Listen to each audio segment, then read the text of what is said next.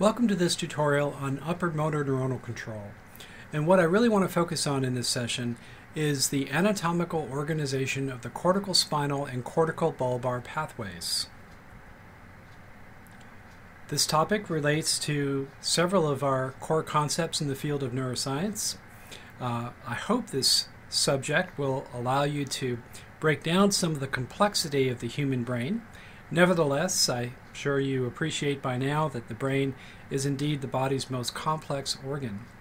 Now, the pathways we're going to be discussing today are genetically determined.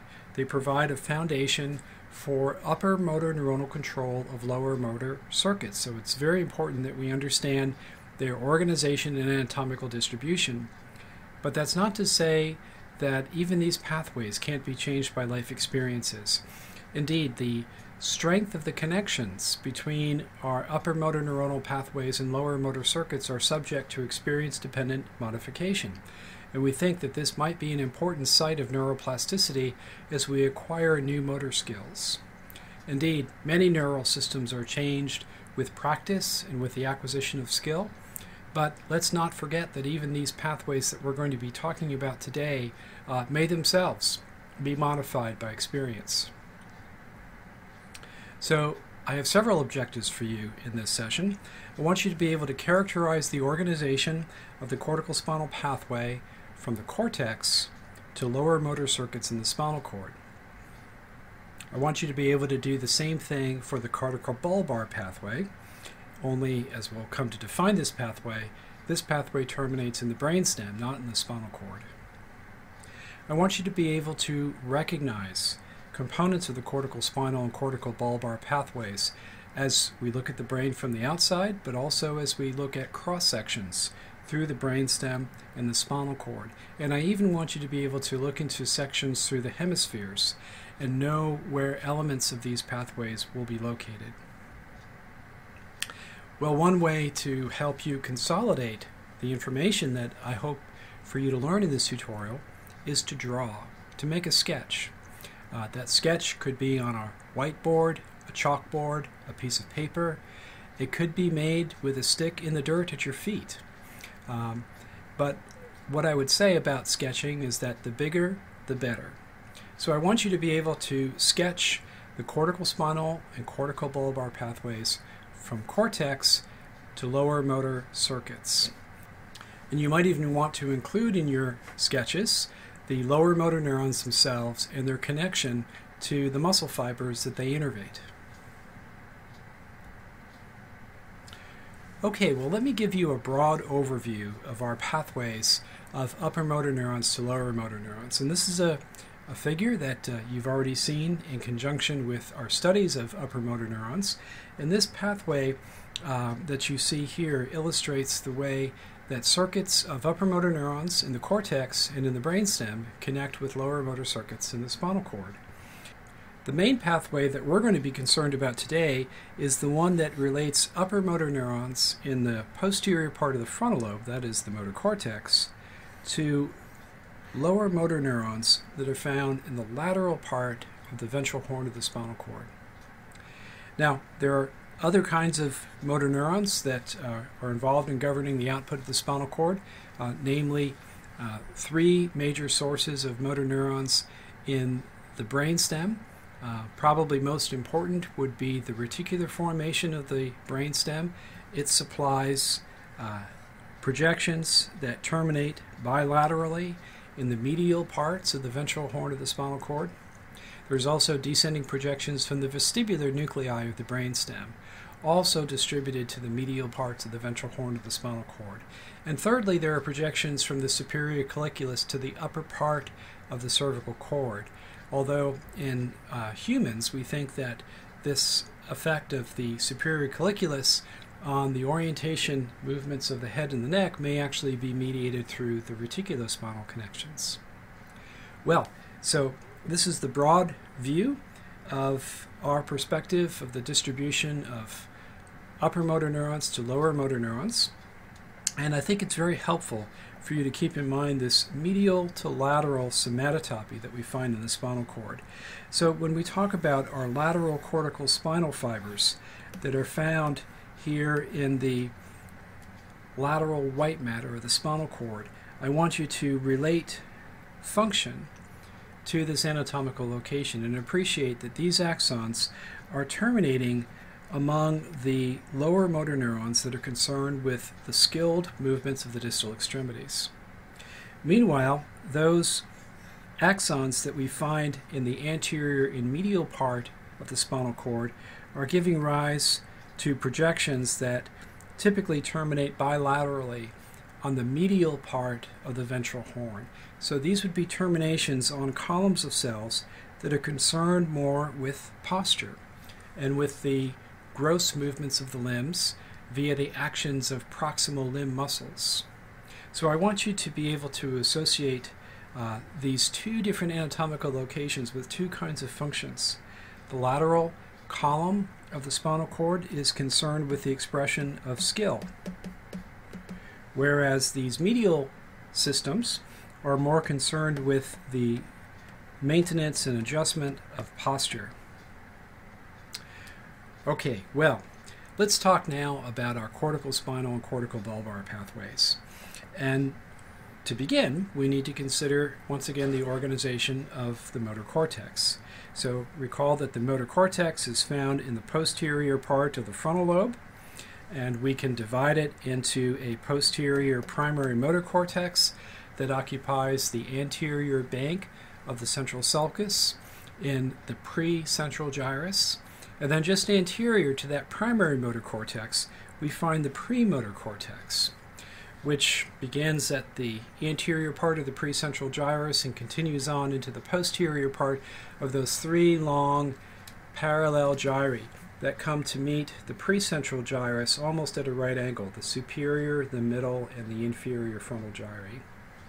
Okay, so that's what we have here in our premotor cortex. Well, both the primary motor cortex and the premotor cortex give rise to descending projections that contribute to the corticospinal and corticobulbar pathways. And to understand the difference, one needs to be reminded a bit of the somatotopy that we find in the precentral gyrus, and that extends into the premotor cortex as well. Now recall that the somatotopy in the motor cortex is a gross reflection of the somatotopy that we find in the somatic sensory cortex across the central sulcus and the postcentral gyrus. But the detail is quite different. Rather than there being a faithful representation in a point-by-point fashion of the contralateral body surface, what we see in the motor cortex is a map of movement intention. And that intention is roughly somatotopically organized in the following way, with movements that we intend to make involving our lower extremity being represented here in the paracentral lobule on the medial face of the hemisphere and just out a bit into the dorsal medial margin of the hemisphere. Well, as we progress in a lateral and inferior direction, we move from the lower extremity up through the trunk and into a large expansive region near the center of the motor cortex that is concerned with the movements that we intend to make with our arms and our hands. So there's a large upper extremity representation near the middle of the precentral gyrus and extending into the premotor cortex. While just inferior to that representation of the upper extremity, in this lower third approximately of the motor cortex, we find a large representation of the contralateral face, and specifically the lower part of the face. Now, I want you to learn more about the way the upper motor neurons of the cortex control the movements of the face in a separate tutorial that I've prepared called Upper Motor Neuronal Control of Facial Expressions. So I will refer you there for more detail about how the face is governed by not only this lateral inferior precentral gyrus, but also a fairly newly discovered region right about here in the banks of the cingulate sulcus that we call the cingulate motor area. And it will be important for you to understand how these two parts of our motor cortex relate to the divisions of the facial motor nucleus that govern the upper and lower parts of the face. So please see this other tutorial for a fuller explanation of this aspect of the connection between the motor cortex and the facial motor nuclei. Well, for the rest of our time, I'd like for us to focus then on the organization of these descending pathways, principally the corticospinal pathway. I'll say a little bit about the corticobulbar pathway, but I'll refer you mainly to this additional tutorial for some deeper explanation of the connections between cortex and those relevant cranial nerve motor nuclei. All right, so let's use this figure from our textbook, which I suspect is really quite small on the screen that you're viewing this on, but I'll try to use it nevertheless and refer you to the additional figure that we have in the tutorial notes. And then I want us to jump into Sylvius and really find the elements of this pathway in cross-section as they are displayed for you in the tutorial notes. Well, let's focus on the pathway shown in red. This is the corticospinal pathway. So what we're illustrating, for example, will be the descending projections of a motor cortex neuron that might be found near the middle of the precentral gyrus. So we imagine this is a neuron that's concerned with the movements of the contralateral arm and hand. So this neuron grows an axon that runs through the white matter of the hemisphere, and it enters the posterior limb of the internal capsule. This is the means that allows this axon to pass through the hemisphere between the basal ganglia and the thalamus, and then eventually down into the brainstem. And these axons are a component of this massive stalk of white matter that we find on the ventrolateral surface of the midbrain called the cerebral peduncle. So these axons pass through the cerebral peduncle and they enter the pons. Now, along the way, these axons might sprout collaterals that supply additional structures that they may pass. For example, there may be a branch that supplies the red nucleus, which is a large nucleus of the midbrain. There may be axons that terminate among the pontine nuclei here at the base of the pons.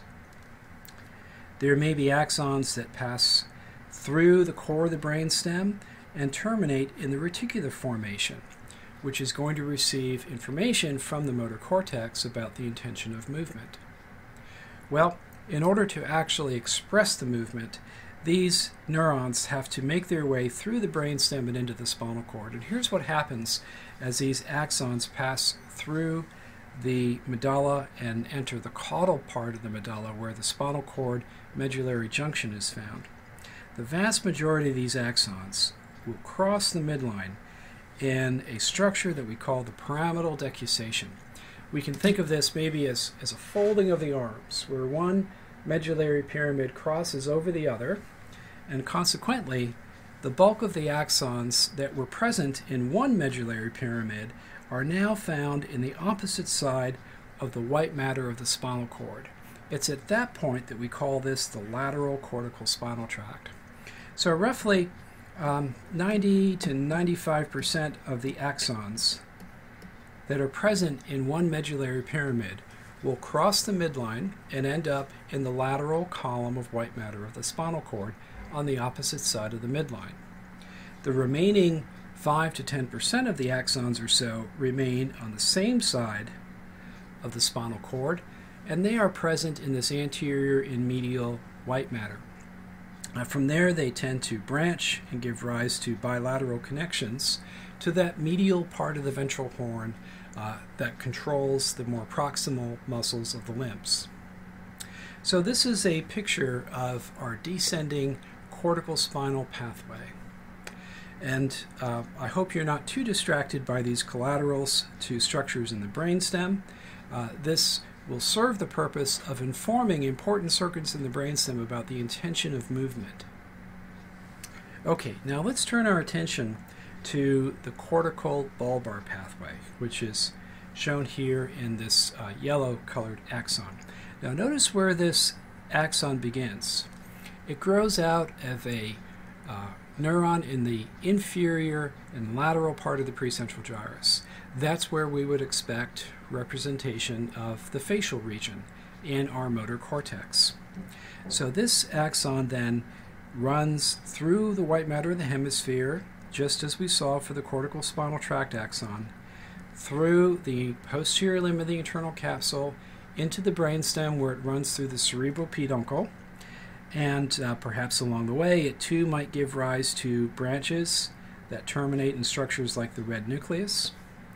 Now, as this axon passes into the brainstem, it will be directing its projections, its terminal fields, primarily towards one or another of the cranial nerve motor nuclei. Now, in this illustration, I think just for artistic simplicity, the branches are shown only to ipsilateral structures.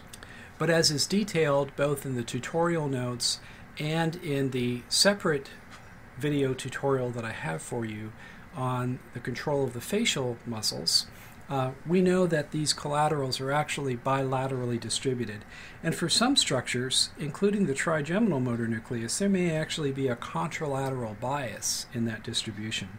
We know that's certainly true for the lower motor neurons that are governing the lower part of the face. That is, the lower motor neurons in the facial motor nucleus. But for the most part, we can think of these corticobulbar pathways as bilateral. The only issue is the degree of contralateral bias. Okay, well, these axons are distributed only into the brainstem. They're corticobulbar. This term bulbar refers to the brainstem, and many authors choose to restrict it even further to projections from cortex to the motor nuclei of the cranial nerves. Not just all brainstem projections, but specifically those brainstem targets. I think we can compromise somewhat and consider the corticobulbar pathway to be the means by which the motor cortex motivates the output of our cranial nerve motor nuclei. Well, just one additional quantitative point that might give you some perspective on the projections from the cortex to the brainstem. The dominant projection, really, from the cerebral cortex to the brainstem, really is not corticobulbar in the sense that I'm using this term here in this tutorial. They're actually cortical pontine fibers. So these are the projections that arise from all over the cerebral cortex of one hemisphere and terminate among the pontine nuclei that are present in the base of the pons. These cells in turn project across the midline into the cerebellar hemisphere, which is sitting out here somewhere. So if you review your understanding of the cerebellum and the cerebellar pathways, you'll recall this connection from cortex to base of the pons, and then from base of the pons to the contralateral cerebellum. This quantitatively is actually the largest component of axons in the cerebral peduncle. The minor contributions are actually the corticospinal and the corticobulbar pathway. Okay, well, let's return then to our focus on the anatomy of this corticospinal and corticobulbar pathway. And I'd like for us to look at some cross-sections in sylvius and identify the locations of where we would find these axons if we were to look through histological sections of the brainstem and spinal cord.